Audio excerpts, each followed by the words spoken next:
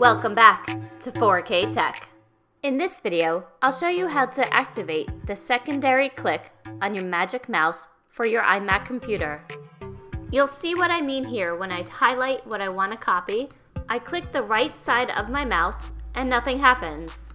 Let's fix that right now. On the top left side of the screen, I'll click the Apple icon, select System Preferences. Here, I'll select the mouse icon. On this screen, I'll select the secondary click.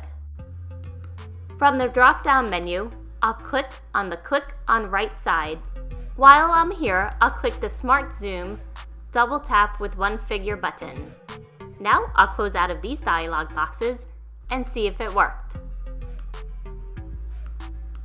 Yep, it worked. Now I can cut, copy, paste, add links, speech, take a photo, scan documents and services.